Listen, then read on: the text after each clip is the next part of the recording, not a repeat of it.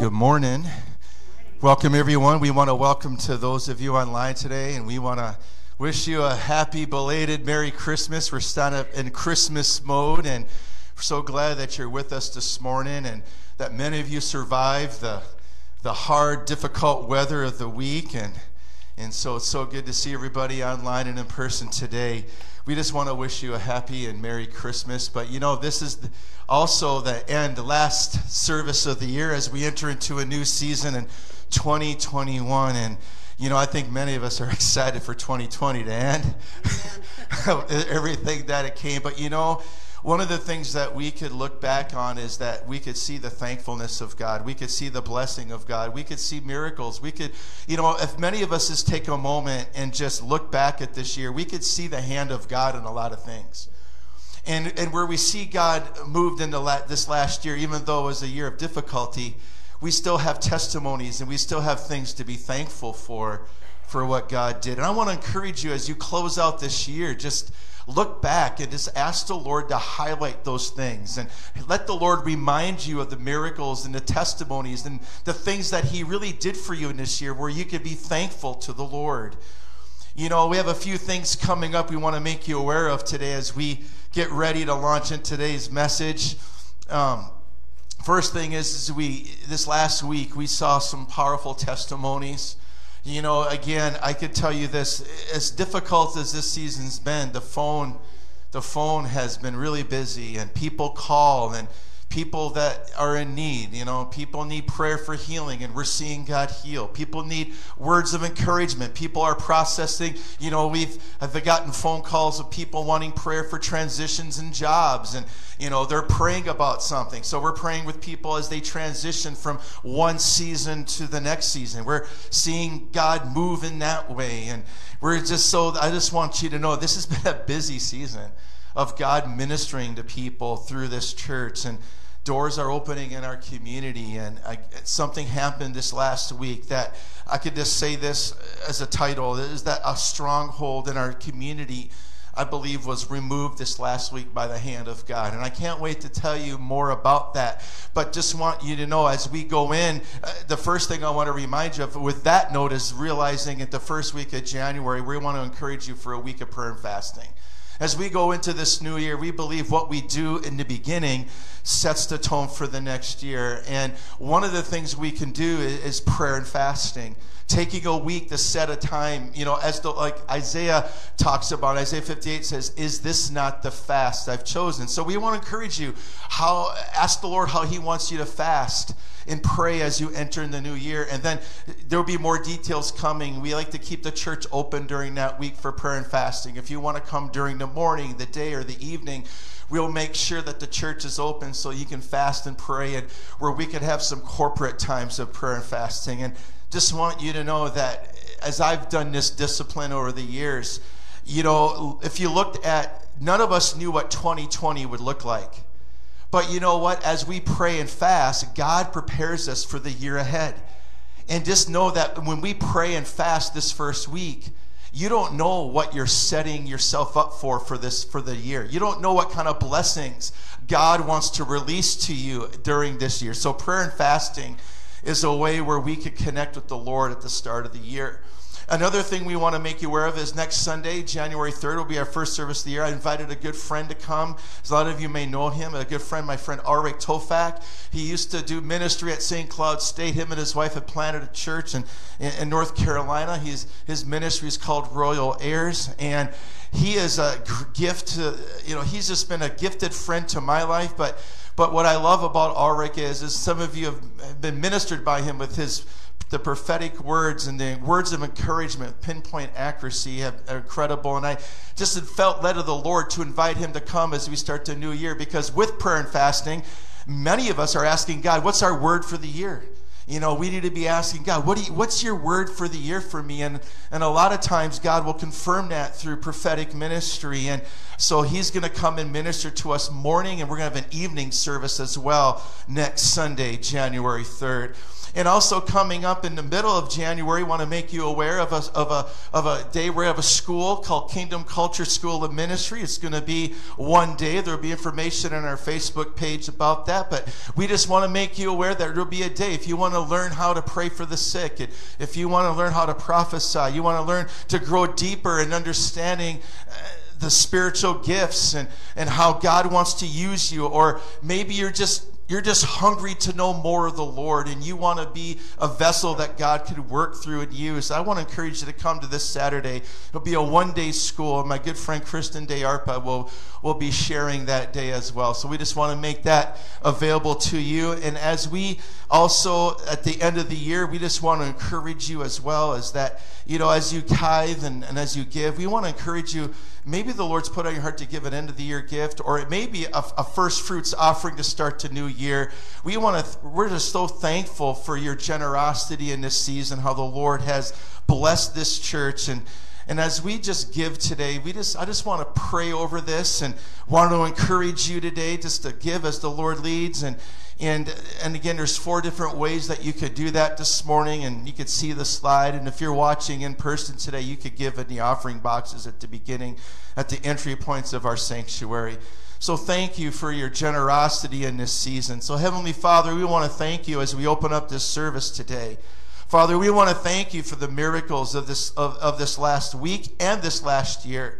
Lord, as we look back at this year, we're thankful for rebuilding this building with siding and roof that you provided. We want to thank you for the lives that have been touched. Even though it's been a different year and ministry has proven to be different, you have given us the opportunity to reach more people. We planted a church called Online Ministry that we're reaching more people online than we could in other ways. And Lord, we're thankful that in this season, it's been crazy and chaotic, but at the same time, the outreach is growing and lives are being touched, bodies are being healed, people are coming to Christ, people are being encouraged. You're giving us favor within the city walls. And Lord, last week, seeing a major stronghold get removed out of our city, which I believe will open up the heavens over this church and city in a powerful way. You did that, Lord, with your mighty hand and outstretched arm. And Lord, 8 years of fasting and praying, it was great to see a stronghold just come tumbling down before my eyes. And Lord, we want to thank you that, again, you're moving. Your hand is moving. You're doing incredible things during difficult times. And Lord, thank you, God, for the gifts. Thank you for these offerings that we're about to give to you today. Lord, we lift these offerings up and we're thankful. We're thankful that you take the little and you multiply it to meet the need with more than enough left over. Father, we just thank you, God, as we go into this new year. We know we have missionaries to support. We have outreach ideas and dreams to do. And Lord, we believe that as we launch out into those things by faith, you're going to release the provision we need to do the go of the gospel in this community and in this state, region, and world. We are so thankful, Lord, for what you're doing today, and so thankful for the people of this amazing church. So, Father, we just pray that you bless this day as we give. Bless this morning as we get ready to launch into your word, and as we get ready to close out this new year. I ask that you would speak a fresh word to our hearts today. I pray that as we fast and pray, reveal the word of the Lord to our lives, to our families today, to individuals. God, we pray that you make the scripture come alive, and we just pray that as we close out this year and be thankful for what you've done, help us to look ahead to the new year that you want to bring us. And Lord, help us to expect and anticipate your word to be spoken to each of us so that we have an anchor going forward in this next season. And as we close, we lift up our nation. Father, we're a nation in division and turmoil. We pray that you minister through our president. We pray that you minister through all the chaos and the confusion that's surrounding our election. We pray, God, that you minister and move powerfully. We pray that everything that needs to be exposed gets exposed. We pray that everything that's true and real gets exposed and brought to the table so that those that are in charge can make a decision based on wisdom and truth and actual facts rather than hearsay or anything else. Lord, we know the enemy is the author of confusion and chaos, but Lord, you bring peace and unity. Father, we just declare that you bring a peace and a unity to our nation during this time. And again, Lord, we pray that we look to you because your word says you're the one who sets kings in authority and you're the one who sets rulers in its place. Father, no matter what man plots or whether man schemes or devises, no matter what plan man desires, Lord, ultimately you're the God who puts people in authority. Today, we just look to you in this season. Father, we look to you to put the right leader in our nation's place. Father, we pray that your mighty hand and outstretched arm would move powerfully and that you, God, would move behind the scenes to minister and move through people. We pray for awakening. We pray for revival, restoration, and reformation to take place in our land.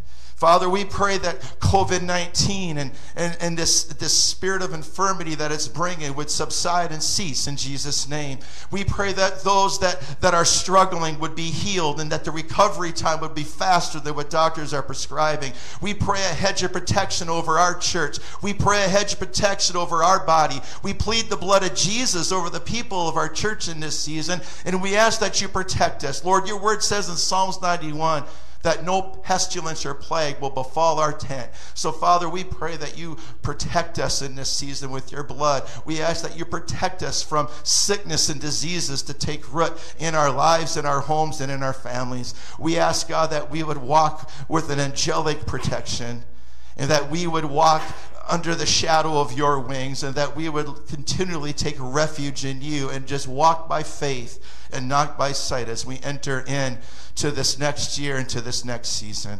So, Father, we thank you for this day today. In Jesus' name, amen. Check out this video as we get ready to start.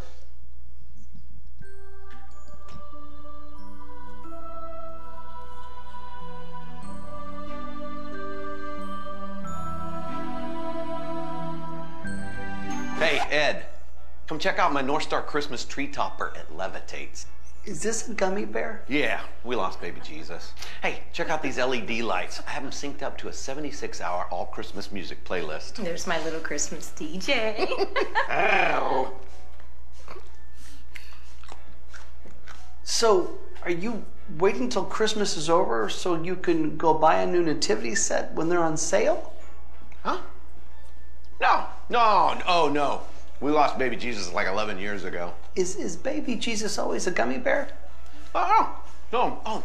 We trade it out every year. Yeah, like last year it was a tiny troll doll. And the year before that we used dog treat. They were the perfect size, but Dalton kept taking them and eating them. You mean your dog kept stealing them? No, my son Dalton. He loves those dog treats. Especially the peanut butter ones. There was one year that we used a doll head. That was creepy. We made a modeling clay baby Jesus. So the dog took that one too. One year we got desperate and used an ice cube. That was a miss and a mess.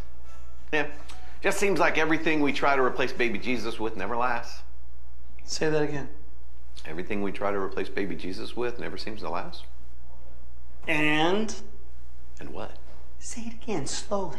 Why? Just do it, dulcimo, slowly, do it. I don't understand what's happening. Just do it. This is getting weird. Say it! Fine. But when I'm done saying this, you're gonna march in here and you're gonna watch my star levitate. Fine. Do it. Fine.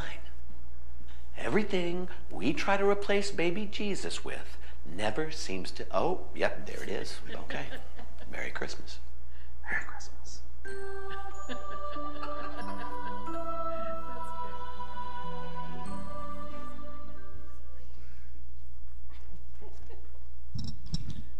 All right, if you got your Bibles today, let's go to Matthew chapter 2, please.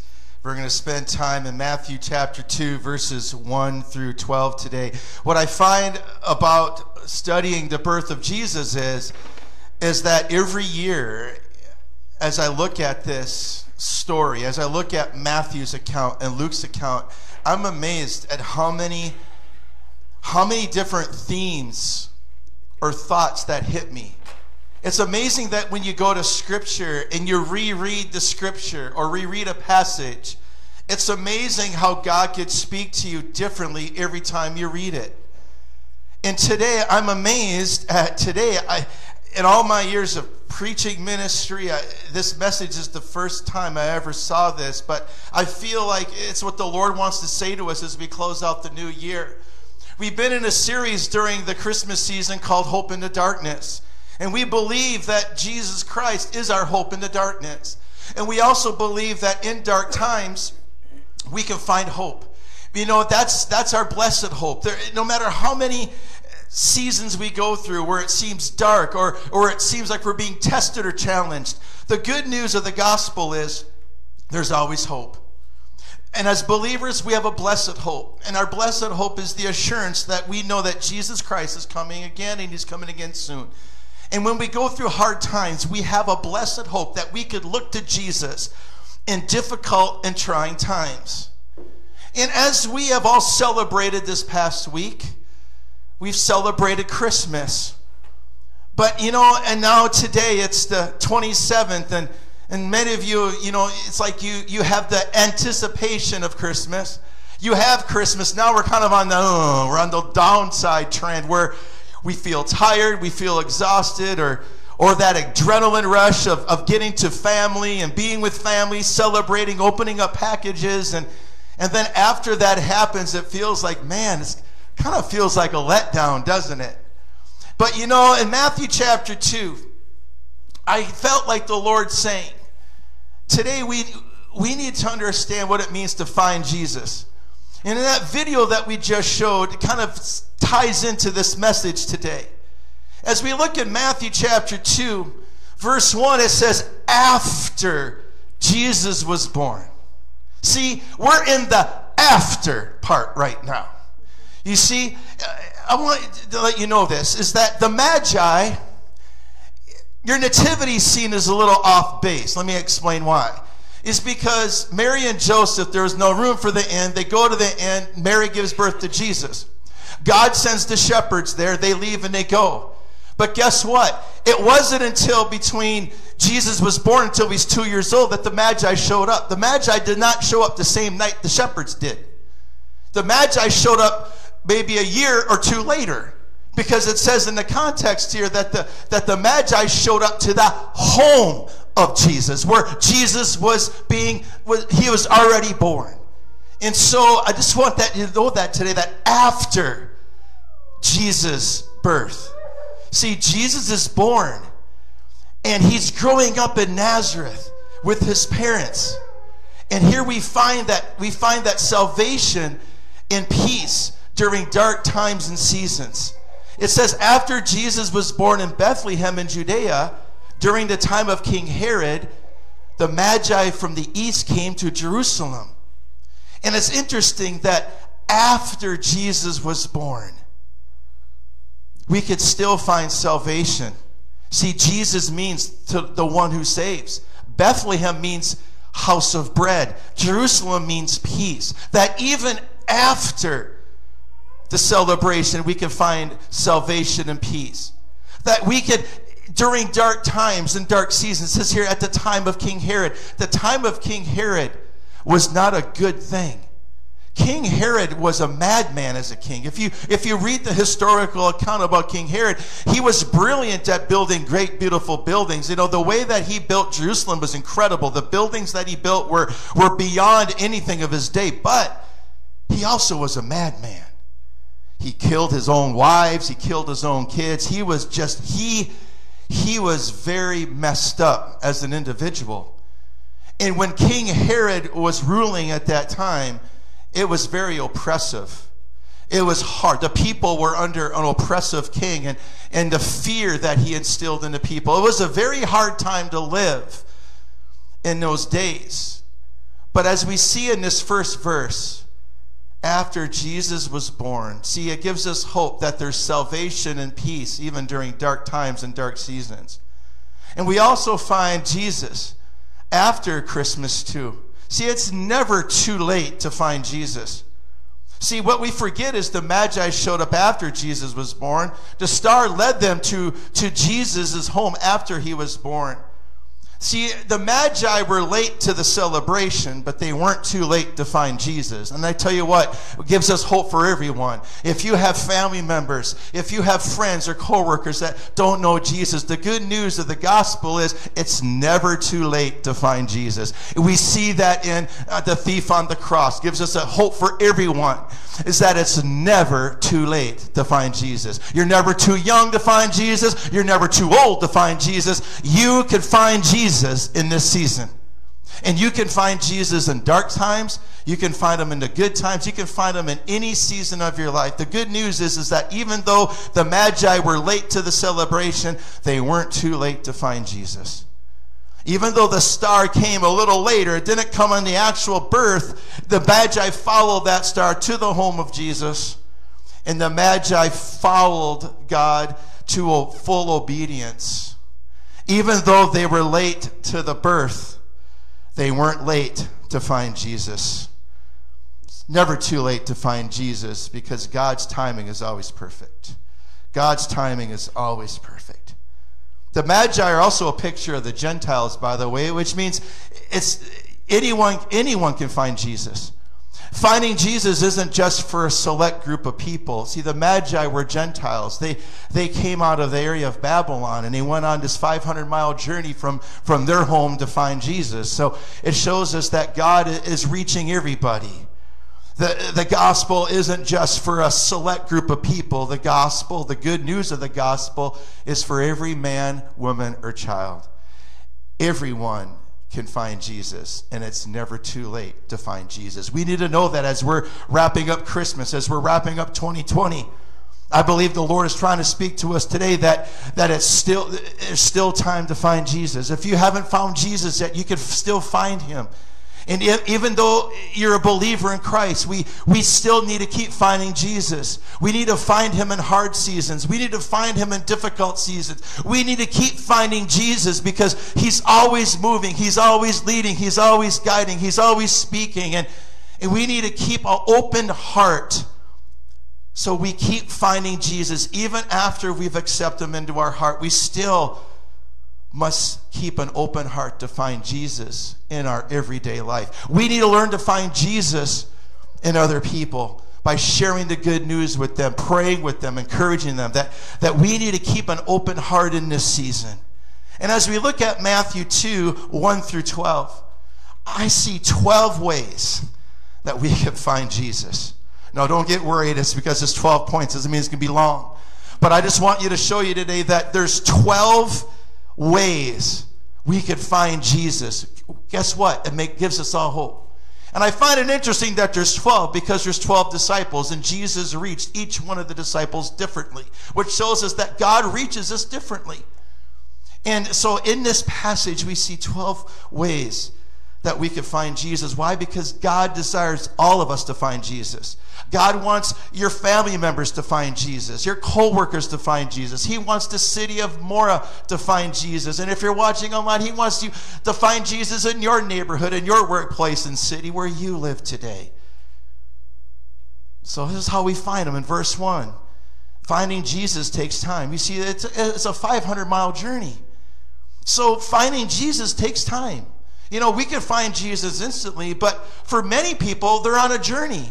And it takes time to find Jesus, and we need to give people grace. And so understanding that it takes time for people to find Jesus. In verse 1, we also see that it took a step of faith, because the Magi, in order for them to find Jesus, what they had to do? They had to take a step of faith. They had to leave the place where they were living to go to where Jesus was. That's faith. That's a step of journey. So we find Jesus by taking a step of faith.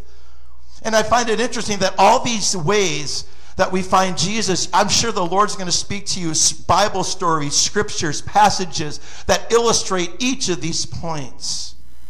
In verses 2 through 5, we find Jesus by asking questions. Look at it. It says here in verse 2, it says, the Magi from the east came to Jerusalem, and they asked, there's the question, where is the one who was born King of the Jews? We saw his star when it rose and have come to worship him. When King Herod heard this, he was disturbed, and all of Jerusalem with him. When he had called together all the people's chief priests and teachers of the law, he asked the question, where the Messiah was to be born. And they answered him, in Bethlehem in Judea, they replied. So we find Jesus by asking questions. And then one of the most important question that the Magi asked, and even King Herod himself, is, where is the one born King of the Jews? People come to Jesus by asking questions. People ask questions, and the Magi were just wondering. They needed confirmation. They're following in the star, but they ask a valid question, where is the one born King of the Jews? In verses 5 and 6, we also find Jesus through belief in God's word. It says here in verse 5, then the chief priest said, in Bethlehem, Judea, they replied, for this is what the prophet has written. But you, Bethlehem, in the land of Judah, are by no means least among the rulers of Judah. For out of you will come a ruler who will shepherd my people, Israel. So we see that you can find Jesus through the belief of God's word. That God raised up prophets to speak of the word of the Lord. And through believing the word of the Lord, you can find Jesus. I mean, I love the Gideons. I used to go to the Gideon banquets, and I would hear stories of the Gideon men.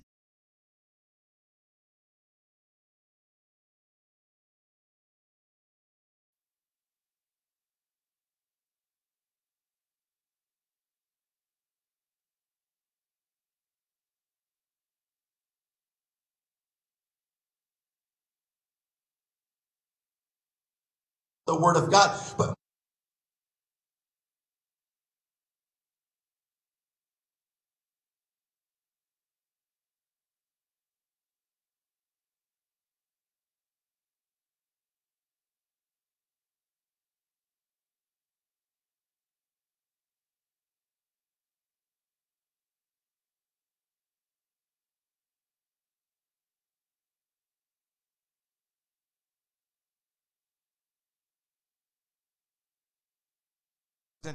And at his lowest point, he was crying out to God for a sign. And he goes up to a garbage can, and he finds a Bible in a garbage can, pulls the Bible out of the garbage can, and he gets saved. The word of God reaches people, and you can find Jesus through God's word. You know what? If you're a believer in Jesus Christ, don't lose your heart for God's word. Because even though you've come to know Jesus as your Lord and Savior, we keep discovering and finding who Jesus is through reading the word, through understanding the word, growing in the word. That's how we grow in our relationship with the Lord. So we keep finding Jesus as we study Scripture, as we look into Scripture, read Scripture. It's amazing. We still find Jesus through the belief of God's word. Verses 7 and 8. Here's an interesting one. Because we see that the individual here is not a perfect person by no means, but yet, remember this, we find Jesus through people. And a lot of times we can find Jesus through the most unlikely people. For me, I got saved because a Navy chaplain decided to share the gospel with me. I mean, probably the most unlikely person ever, but God used him and worked through this Navy chaplain at my lowest point in life. And many of you could probably think of the most unlikely people that have come into your life to help you find Jesus. And if you're a believer, maybe chaplain at my lowest point in life, and many of you could probably think of the most unlikely people that have come into your life to help you find Jesus. And if you're a believer, maybe you're going through a tough time, you're going through a sickness, you're going through an area. Guess what? God raises up a person, whether through a prophetic word or for someone to pray with you. And in that moment of need, guess what? You find Jesus because you met the most unlikely person on the street, or you met the most unlikely person at church, or whatever. God sends you somebody, and they minister to you, and you find Jesus through that relationship with that person. Well, we see right here in verses 7 and 8, Herod called the Magi secretly, and he found out from them the exact time the star had appeared. he sent them to Bethlehem and said, go and search carefully for the child. Unlikely people to help us to find Jesus. You know, we also, in verse 9, we find Jesus through the supernatural acts of God. It says, after they had heard the king, they went on their way, and the star they had seen, when it rose, went ahead of them and stopped over the place where the child was. Verse 9 shows us that that star was the supernatural act of God. We find Jesus through the supernatural acts of God. And as we read Scripture from Genesis to Revelation, the Bible is full of supernatural acts of God. And God will use the supernatural to help people to find Jesus. I love what it says in Psalm 77, verse 14. It's one of my life verses. I am the God who performs miracles, and I display my power among the peoples, says the Lord. That's a powerful verse. God uses supernatural ways to help people to find Jesus. In our ministry in Mora, Minnesota, you know the testimonies of people being healed week after week, and the over 85 plus cancer healings we have seen, and God uses that. We've seen people come to Christ because we pray with people. They get healed, and when they get healed, their first response is, I want to know that man who touched me. Tell me the name of the person who brought healing to me. His name is Jesus, and let me lead you to him. So when people encounter the supernatural acts of God, people, what? They find Jesus. They find Jesus. The Magi, because of the star that led them and guided them, because of the star stood over the place where Jesus was, the supernatural act of God led the Magi to do what? To find Jesus. To find Jesus. You know, we see in verse 8, this is a big point as I was studying, and you can underline this. This is a big one. If we're going to find Jesus, verse 8 says, he sent them to Bethlehem and says, go and search carefully for the child. Go and search carefully. So we find Jesus by going to where he is and search carefully for him. I think of men like Josh McDowell. I think of another great man by the name of Lee Strobel. These were guys that were full-blown atheists. They searched carefully because they were trying to debunk the Bible and the validity of the Bible and who Jesus was. But on their journey of trying to debunk the Bible and its meaning, guess what? They found Jesus. They searched carefully. They read documents and scriptures, and their conclusion was Jesus is real and the Word of God is real. And because of they searched carefully and diligently, they read through records and historical accounts and records. They were trying to prove their point that Jesus is not real and the Word of God isn't. But in their journey of that, guess what? They found Jesus. They found Jesus, and they found out that he's real and that the Bible is real, that the Bible is true. So go to where he is. Search carefully. This word to search carefully means to examine closely.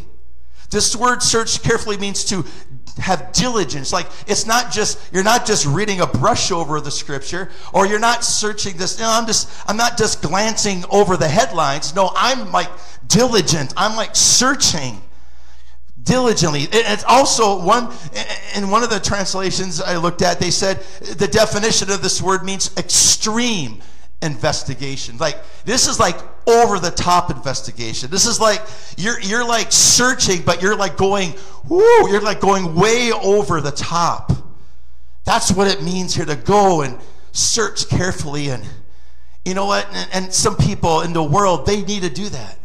I have friends that they're very intellectual, and I just encourage them, search carefully, read things, read, and they come back and they say, wow, that it really is true, and because they search diligently. And so God has many ways to reach the many people that he's created.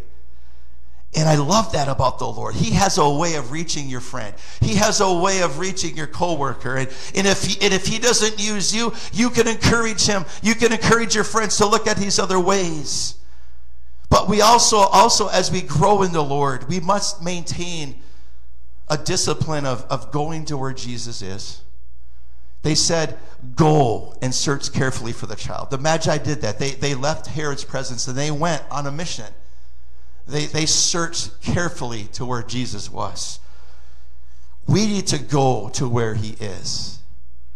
And we need to search carefully. We need to investigate. We need to look into Scripture. We need to, I always tell people when God is moving in revival or awakening, sometimes we have to go to where God is moving and participate in it. We need to get our own understanding. Sometimes God may not be moving where you're at. You may have to pick up where you're at and go. You may have to go to another town. You may have to go to another meeting. If God is moving somewhere, we need to go where he's moving, and we need to search carefully for him. God is so good. He does that because he wants us to get up and go, and sometimes we have to get up and go, and we need to search carefully for him to find him. Also, it says in verse 8, King Herod says, report to me so that I may go worship him. So we find Jesus through testimony. That word report is testimony. So when we have an encounter, when we understand who Jesus is, when he touches our lives in a very significant way, people can find Jesus by you sharing your report or sharing your testimony of what God has done in your life. As you share your testimony with others, people can find Jesus.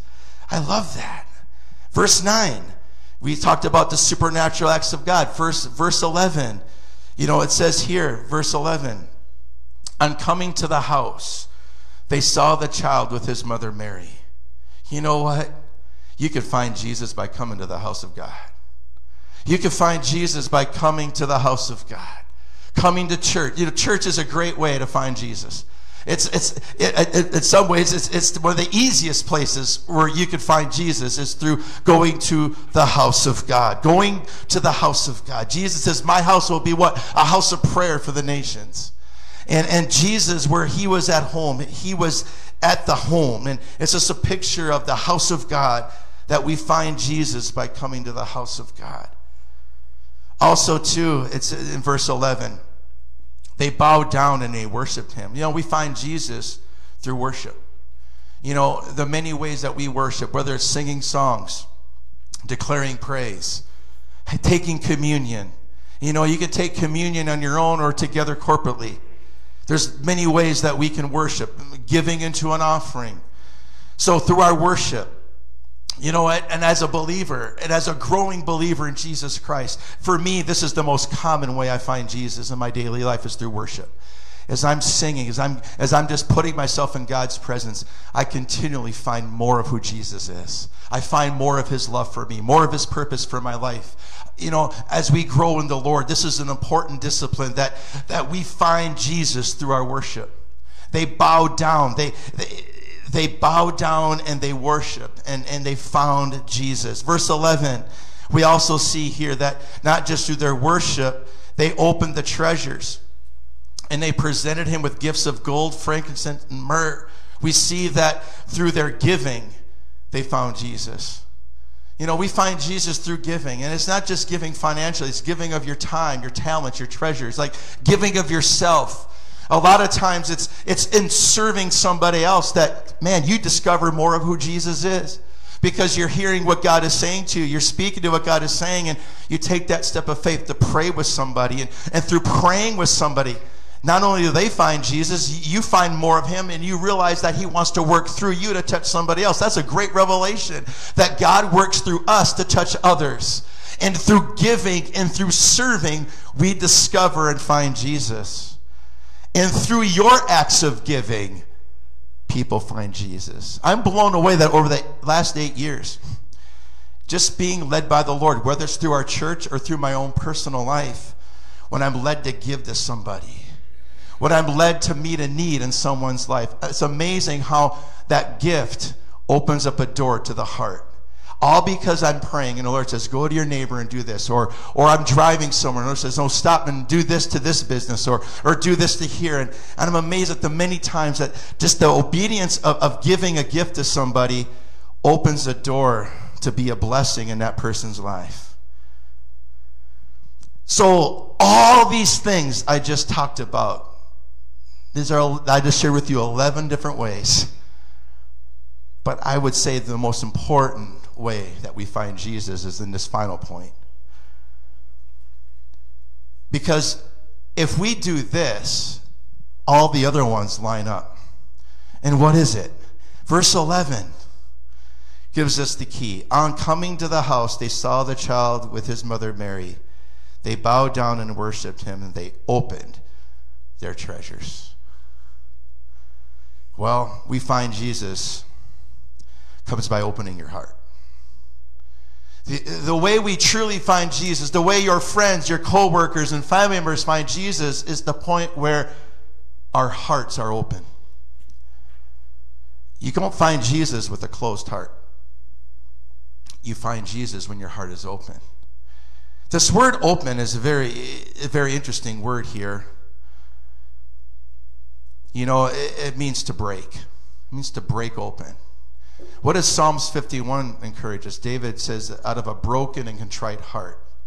It's in those areas of brokenness that people become more open to the gospel. The areas of trial. See, in this season of 2020, there's been invitations into brokenness that has opened up doors to people's hearts to find Jesus in this season. Through our brokenness, through your brokenness, we discover more of who God is. Whether you're a believer going through a loss. This year I lost my father, and this was the first Christmas without my dad. That brokenness is helping me to find more of who Jesus is. And you probably have discovered in this season through your own personal brokenness, a job loss, a health battle, whatever it is. There's many ways. But God uses brokenness in a way to open up our heart. God will use brokenness in your friend's life. The broken areas of their life, God will use to open their heart to receive and find Jesus. I found Jesus when I was an alcoholic and a suicidal person. I found Jesus in my brokenness. I found him there. And many people find Jesus in their lowest place of brokenness. The wise men, when they opened their treasures, they found Jesus. See, the only way we find Jesus is by opening up our heart. And we see the fruits of an open heart. Verse 10, it says here that when they saw the star, they were overjoyed. When your heart is open, you receive joy. A fruit of an open heart is worship, verse 11. A fruit of an open heart is giving. And when you're closed off, you don't want to give anything. But when your heart is open, you're willing to give. You're willing to serve. You're willing to help. A fruit of an open heart is sensitivity to the leading of the Lord. It says here in verse 12 that after having been warned in a dream not to go back to Herod, they returned to the country by another route. So an open heart allows us to stay sensitive to the leading of the Lord. I tell you what, as we're going into 2021, church, if I could just implore you, if you're a believer in Jesus Christ, I feel like the Lord is saying to us, we must keep an open heart into the next season. Why? Because we need to maintain our sensitivity to the leading of the Lord. The only way you know the Lord's leading in your life, the only way you know his sensitivity, if you're not getting any dreams and visions, chances are your heart may shut off or closed off. But if your heart is open, you receive visions from the Lord. You receive the word of the Lord. You receive the leading and the sensitivity of the Spirit. And as we go into this next season, we must maintain that open heart before the Lord, because we need to be continually sensitive to the leading of the Lord in our life. See, the fruit of an open heart is giving. They gave their treasures. And we know that in Matthew 6:21, it says this, Matthew 6:21, for where your treasure is, there your heart will be. We could know where the Magi's heart was. The Magi's heart was for the Lord. Where your treasure is, that's where your heart is. Where was their treasure? Well, they didn't hold on to their treasure. They gave the gold and the frankincense and the myrrh away.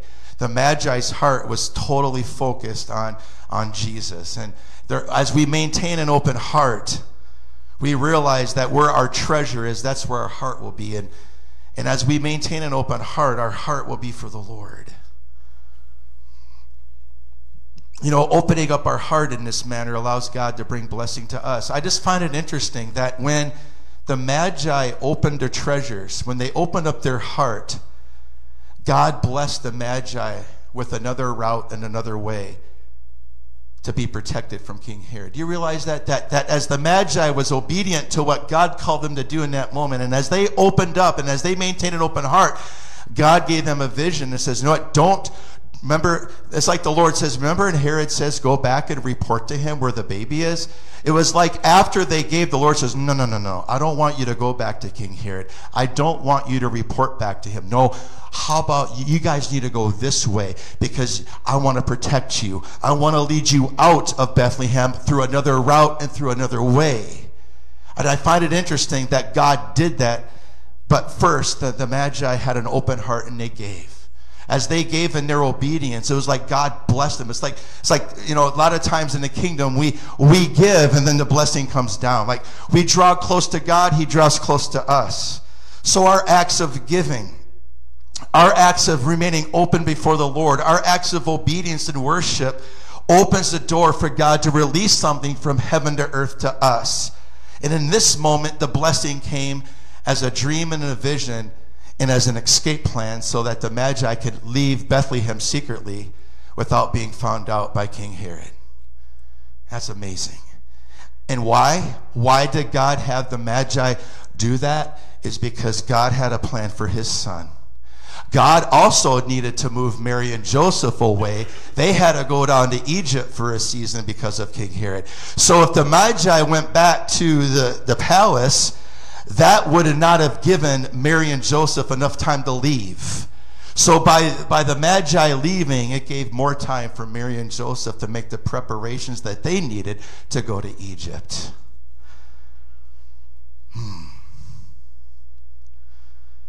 You know, our heart's open.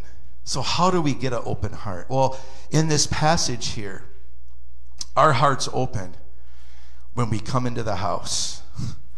Our heart's open when we come through the gate. Our heart's open when we come through the door. And who's the gate? Who's the door? Other than Jesus. Jesus says, I am the way. He is the gate. He is the door. And we get an open heart by coming into the house, coming through the gate, coming through the threshold of a door. And we all have an open heart. What? When we see Jesus.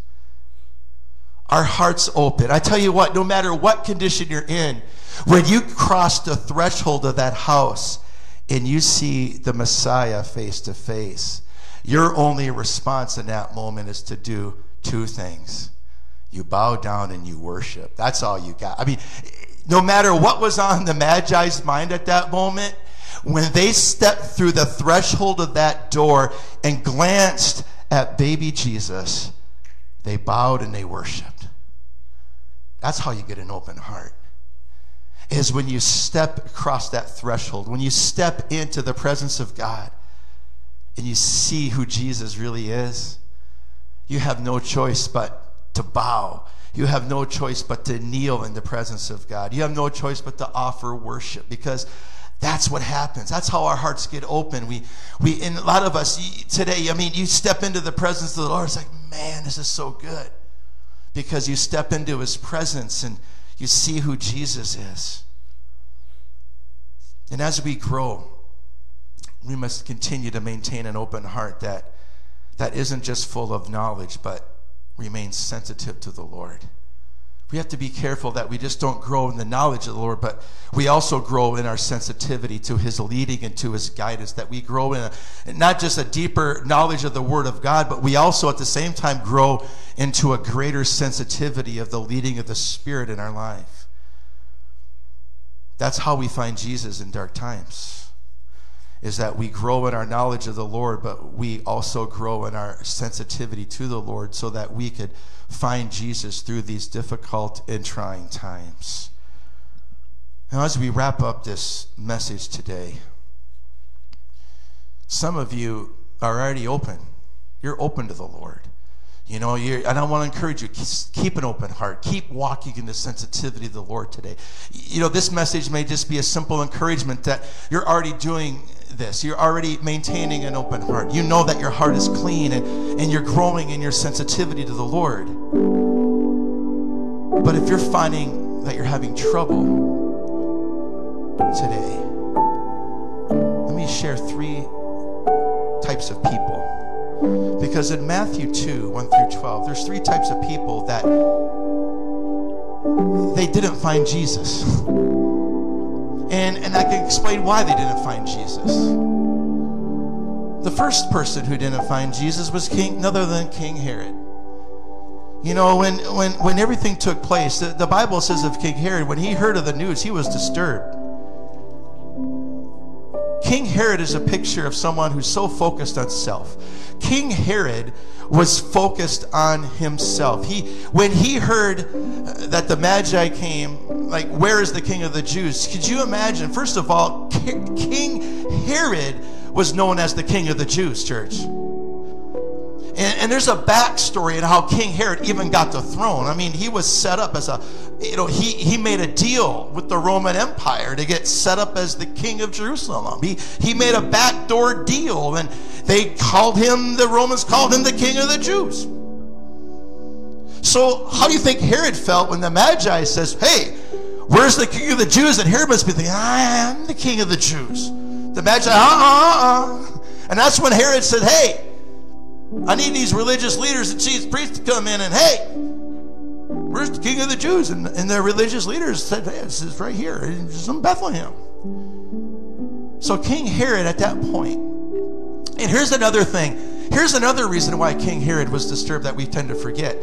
First of all, the Magi weren't just three dudes.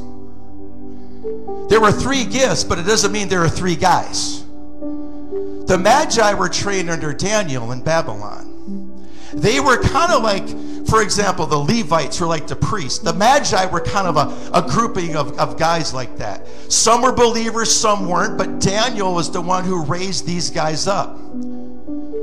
The Magi could have been a group of 100 guys. Also, an army of 1,000 soldiers led them in to Jerusalem. So it was about 100 Magi with an army that led them in. And why is Herod disturbed? What was going on during this time was none other than a census. Herod's army was deployed at the census. When the 100 Magi showed up with 1,000 soldiers on Herod's doorstep, and Herod has no army to defend himself, you think you'd be a little disturbed? Because if you know Israel's past, the group where the Magi came from out of Babylon was years ago that same grouping of soldiers conquered Jerusalem and cut the ears off of Jerusalem's king. Herod is probably thinking, dude, I know history. I'm here alone. My soldiers, I can't get on the phone and call them to help me. I got 100 Magi wanting to know where the King of the Jews is, and they're accompanied by 1,000 soldiers. Herod, instead of focusing his eyes on the right thing, he focused on himself, because now he's about self-preservation. What can I do to save myself? He's not concerned about Israel. He's not concerned about Jerusalem. He's not concerned about the people, his subjects. He's only concerned about saving himself. And when we get to of self-preservation and self-focus, well, we get disturbed in our inner life, and we can get so disturbed on the inside of our soul that we can miss Jesus. We can get so caught up in what's the drama of life that we can miss Jesus. And King Herod missed Jesus. He didn't even follow through with what he told the Magi. He says, report back to me that what? I may go worship. King Herod didn't go worship Jesus. We know what he did later. He had a plot and a plan to kill Jesus, but he did not have a heart to go to Bethlehem to bow down and worship Jesus. He never went. And if we get so focused on ourselves, we get so disturbed and so anxious in our inner life, it's a warning sign that we could miss Jesus. And we have to be careful that we don't miss Jesus that way. Another way that we can miss Jesus is through the act of the religious leaders. You know, I find this is very disturbing to me.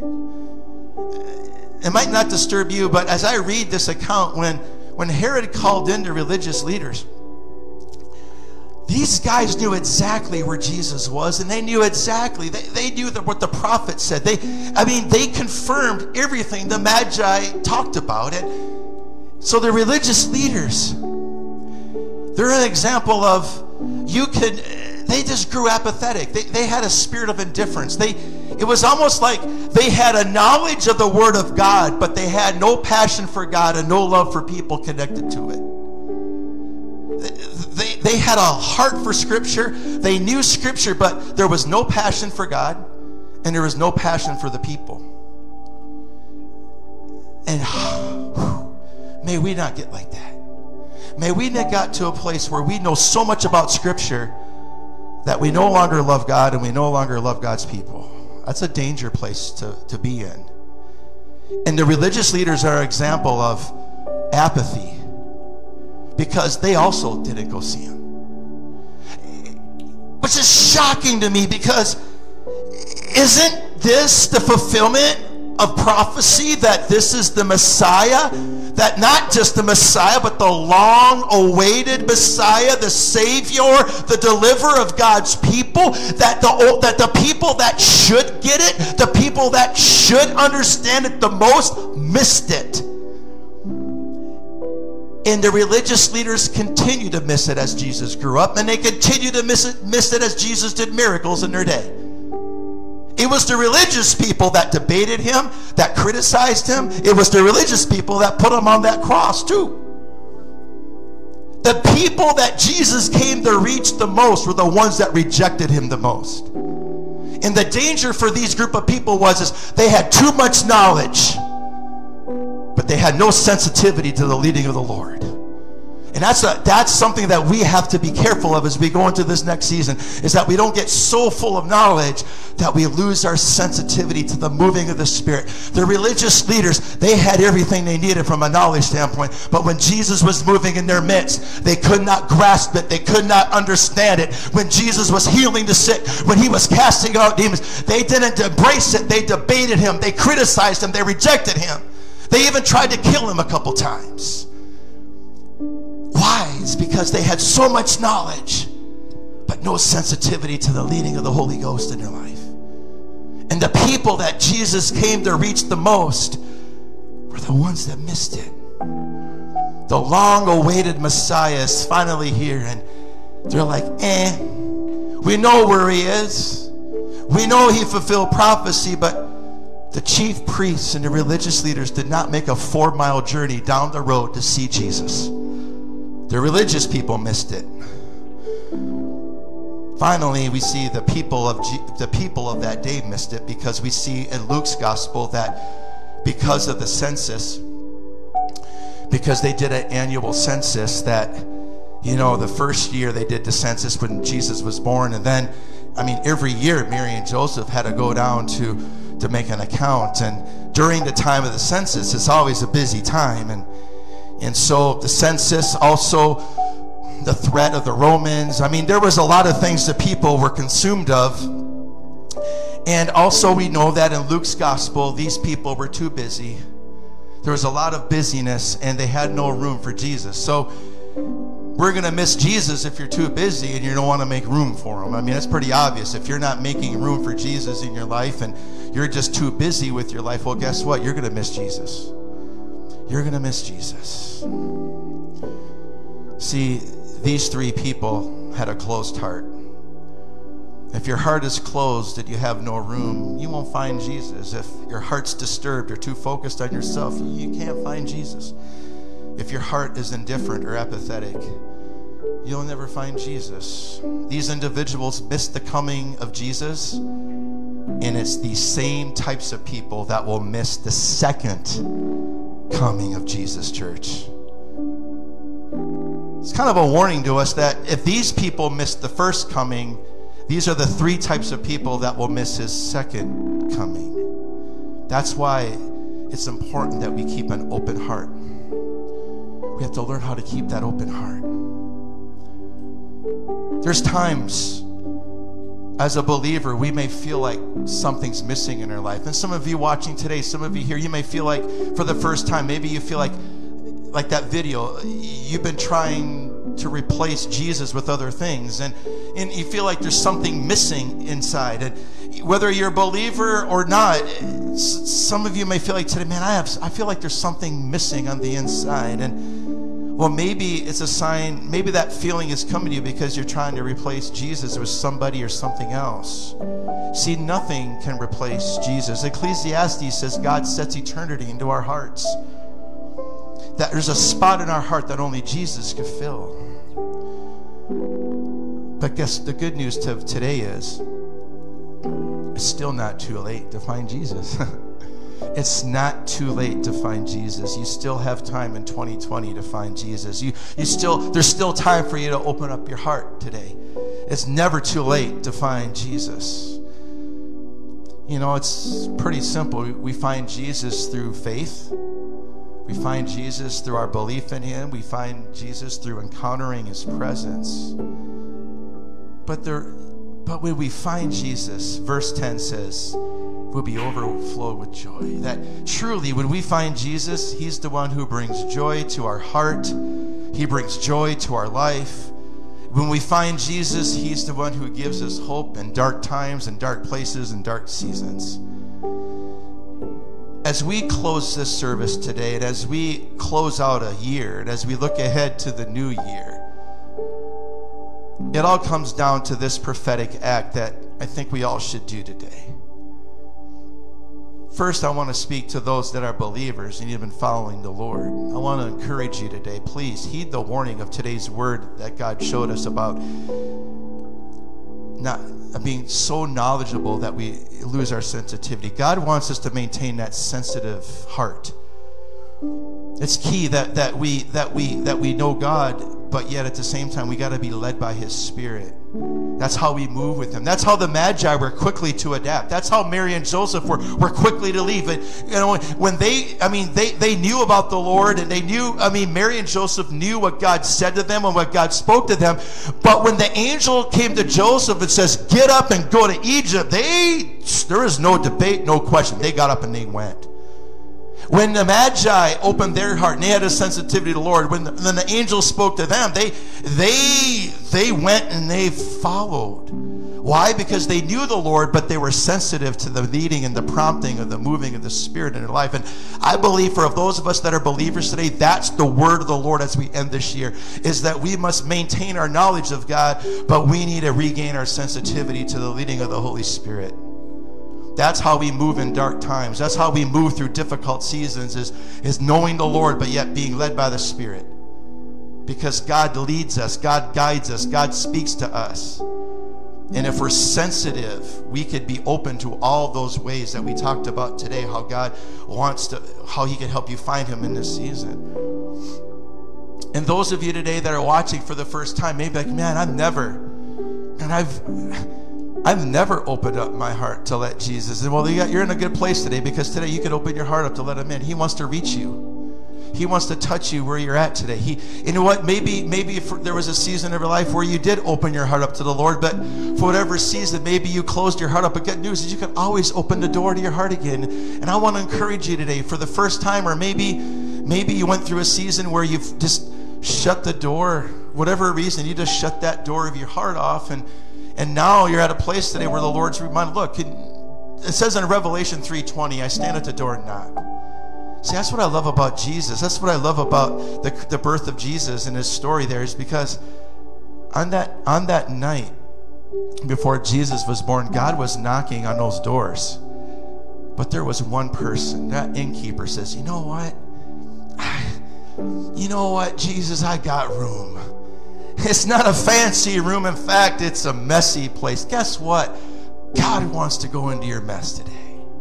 When you open the door and Jesus comes in, he wants to make all things new. He wants to clean out the closets. He wants to clean out the messy areas of your heart and life. That's what he does, and that's what he does best. And when you open the door and he comes in, guess what? He doesn't judge you.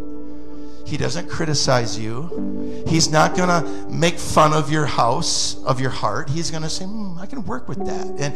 And he begins a transformation. He begins a restoration. He brings in a demolition crew, and he tears it all down and he builds it all brand new. And he does it with a smile, and he does it with sensitivity. He does it with gentleness. You're never going to feel guilty. You're never going to feel bad. You're never going to feel condemnation when he does it. But when he's knocking, when you open him up, like the innkeeper did, he makes things new. And I think that's what we need to do today. As we close out this old year and as we embrace a new one, Psalms 51 is a great psalm to reflect on. We talked about that. Create me a clean heart, O God. Renew a right spirit within me. Some of us, we just need God to create in us a clean heart today. Some of us need to pray Ezekiel's prayer. You know, Ezekiel prays this prayer, Lord, take out the old heart, take out that hardened heart, and take that one out and put a new heart in its place.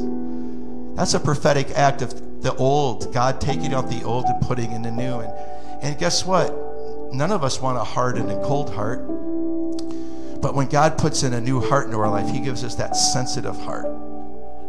He gives us a heart that knows the voice of God. He gives us a heart that's sensitive to his leading of the Spirit today.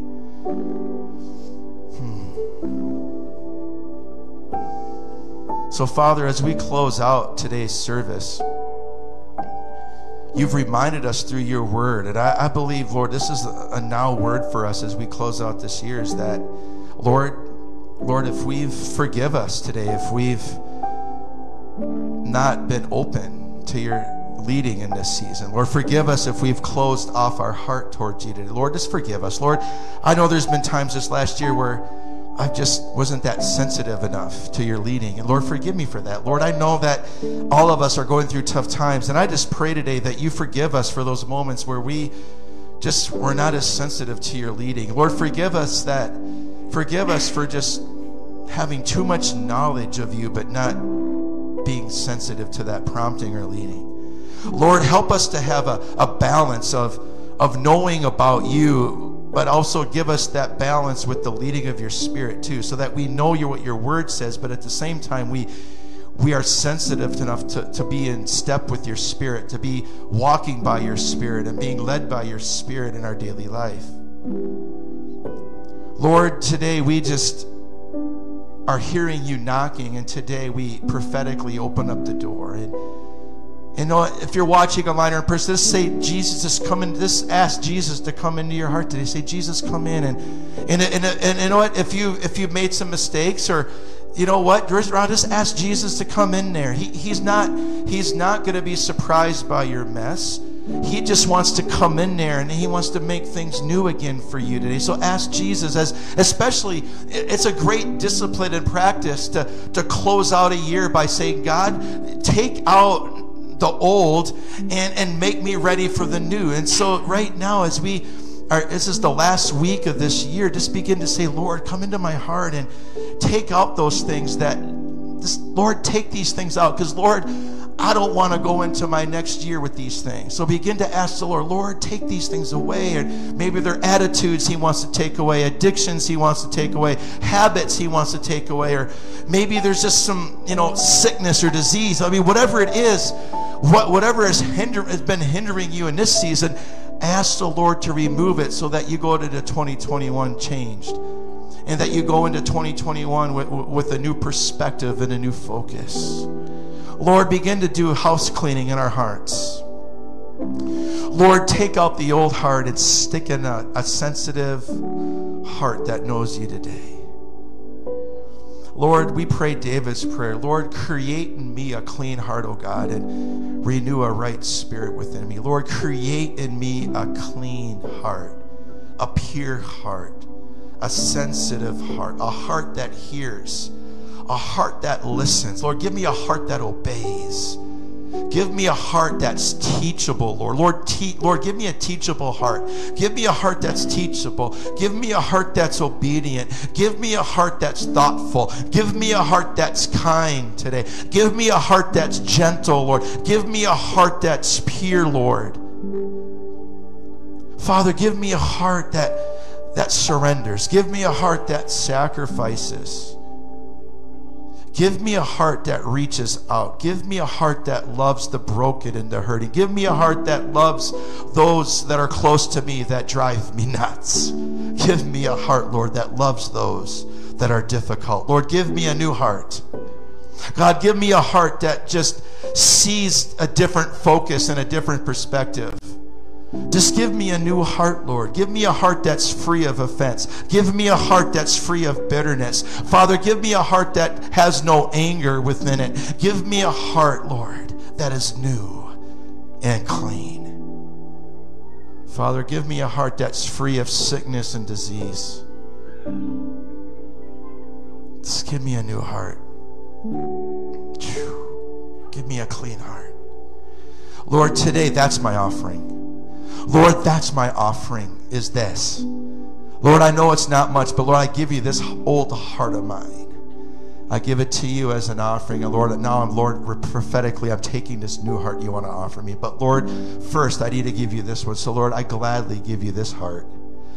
Now, Lord, give me this new one. And Lord, set it in place. Lord, your word says that you could set things in place to make me whole and complete. Lord, take this new heart and set it in place to make me whole, to make me complete today, so that I may walk boldly and confidently into a new season, into a new year, God. Lord, just help me to maintain a heart that is open to you. Lord, forgive me for closing my heart up today. Lord, give me a posture of an open heart, a heart that could freely give, and also a heart that could freely receive from you. Thank you, Jesus. Thank you, Jesus, for what you're doing in us today. Thank you, God, for what you're going to do through us because of what you're doing in us. Thank you, Jesus. Thank you, Jesus. Holy Spirit, just come minister. Minister to your church. Minister to your bride today. Minister to your men and women and children today. Minister to your teenagers today. Lord, just begin to minister. God, begin to minister to those broken areas. Begin to minister, God. Begin to massage those things out today and begin to create a new thing and a fresh start in our life and in our heart, Lord. And begin to help us to regain our sensitivity back to the leading of your Spirit, the prompting of your Spirit. Lord, may we just, Lord, begin to just massage those things back into place. God, let the oxygen of the Holy Spirit, let the ruach of your Spirit come through our lives and just breathe fresh life into us today. Igniting something new. Igniting something that renews our mind and renews our focus and heart today. Thank you, Jesus. Thank you, Jesus. Just want to encourage you that as you're taking time this week, just think about those things and go back. I encourage you, read this passage again and re-listen to the message and just see what the Lord is saying to you today. Go back to Psalms 51 and just, that's a great, I always, when I'm fasting and praying, I always like to go to Psalms 51 because I just want God to create me a clean heart. I don't want any of the old to be there. I want the new to come. And so David, he prayed that prayer in a time of his worst, of his brokenness. I mean, he was so broken when he came to the Lord that way, but yet we also see how God restored David because of his obedience in brokenness. And so take this message today, reflect on it, and just that simple act of giving God the old and accepting the new, and just begin to cry out to the Lord, Lord, give me a heart that's open and give me a heart that's sensitive to your leading. That's a powerful prayer that we could pray, but also it's a great prayer that God will answer. And guess what? He'll answer it quickly too. He won't delay in that. I believe he'll come, and he will come readily and quickly to meet that need in your life, to give you that brand new heart, that brand new start. It's so good. So good being with you all today. And as we close out today's service, just want to remind you again, if you've jumped online a little bit later in, there's 4 different ways you can give today. And as you're giving, you can also just pray about an end of the year gift, or maybe a first fruits offering. A lot of times when you first fruits offering is like, hey, I'm just going to start a new year. I'm going to give that way. So whether it's giving, I always believe in starting strong and finishing strong. And I just want to encourage you. I want you to know today, thank you for your prayers and encouragement, because you know what? I'm fired up. I just want you to know that I'm fired up. 2021, watch out. I am fired up. I'm not going into 2021 limping. I'm not going in there. Give me some gasoline. Let's go. So I'm fired up, but I know why. It's because your prayers. It's your encouragement. You know, your support. I mean, that does so much, and I am so fired up, ready to go, and I hope that you guys are too. So let's go, guys. Let's go. Let's do this. You know, we could do these things. There's a lot that God wants to do in our lives this year, and there's still a lot He wants to finish. He wants us all to finish strong, you know. I believe that, man, just like Israel, they went in one way, but they went out blessed. We realize that they went out of Egypt blessed. They went in oppressed, discouraged, and tied up and chained up, but they left Egypt free. They left Egypt with plunder. I mean, dude, they went into the wilderness loaded down with everything they needed. And on top of that, God says, here's some manna, here's some meat to go with that. I mean, that's awesome. I mean, God wants to do that to you guys too. He wants you to leave. He wants you to go into the new season strong and ready to go and anticipating the supernatural work that He wants to do in your life in this next season. And I am so, I'm just fired up. So anyway, thank you for your giving in this season, and stay tuned to our Facebook page, website, app for other updates of things that are coming up. But from our family to yours, we want to, wish you a Merry Christmas, and we also want to wish you a Happy New Year, because the next time we're together, it's, hey, I get to see you next year. So in a few days, we're going into a new year. We're going to close out 2020. We're going to enter into 2021, and I can't wait to see you guys next year. Blessings to you today. Take care, and God bless.